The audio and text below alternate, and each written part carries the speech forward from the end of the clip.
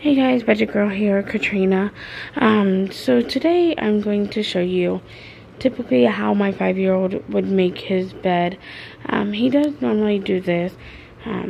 He, however, is not here today, so I will be making his bed for him for today. He left with his grandma. So today, we're going to start off with this blanket right here, the one that you see. And underneath is the similar comforter. So he has the comforter and then he has the blanket. Just like that, we're going to do corner to corner.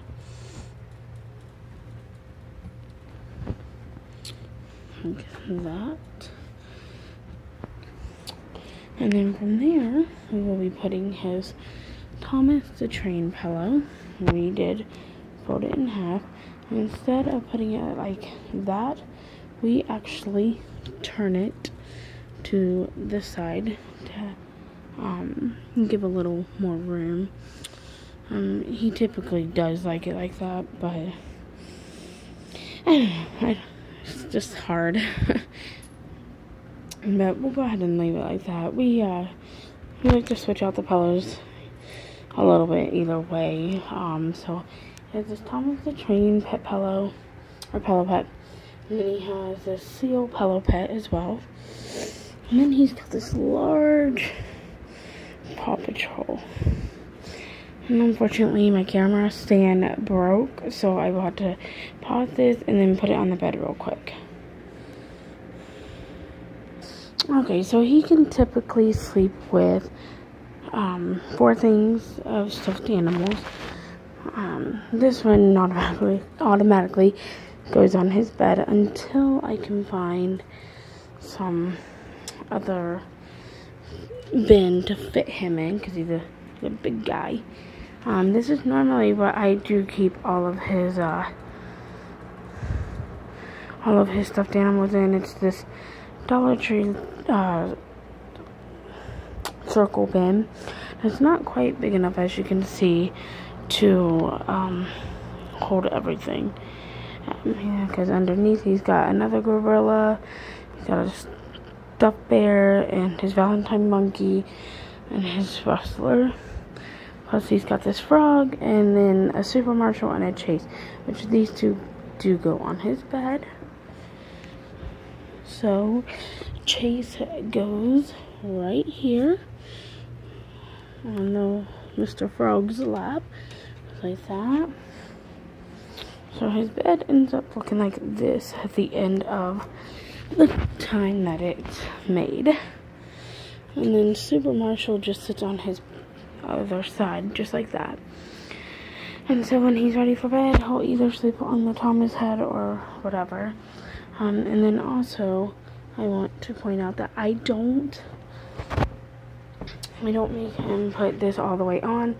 It's halfway on, halfway off, just for the simple fact that it gets hot up here because we're on the upstairs level.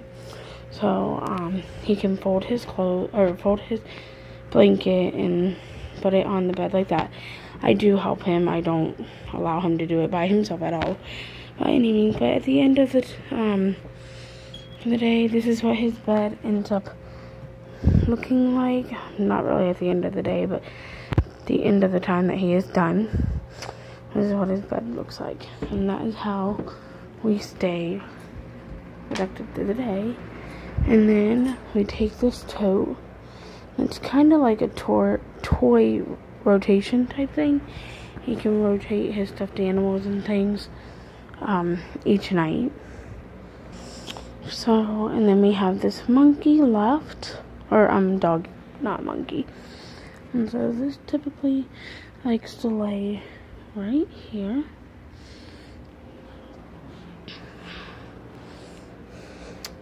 Just like that. Okay, and then after we're done making the bed, we go into our closet, and this little circular bin up here sits up there just like that. And then when he's ready, we just grab it and then pull it down when he's ready.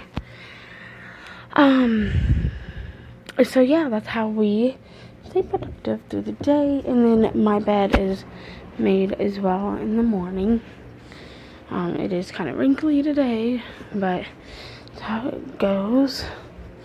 Alright, and then I don't recommend this for anybody, but it works well for me and my system. So this is my pajamas right here, and I usually just lay them at the head of my bed. That way when I need to get ready for bed at night, then it's right there on my bed. And then I put my pillows underneath the blanket, because my pillows cases don't always match, because we do tend to get hand-me-downs and things, so we hardly ever have matching, pillowcases. So this is how we do it. We always put this over there, and then they can't see our pillows. And plus, we don't have a headboard right now, so this kind of works in our favor as well. And that is how we start off our day. We start off our day by making the beds, and then clean up our bedroom.